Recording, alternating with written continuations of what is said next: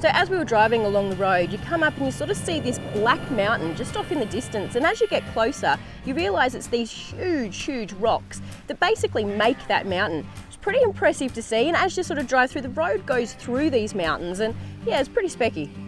Located in the Black Mountain National Park, these huge granite boulders were formed out of magma under the Earth's crust about 250 million years ago. The black colour of the granite is due to a film of microscopic blue-green algae growing on the exposed surfaces.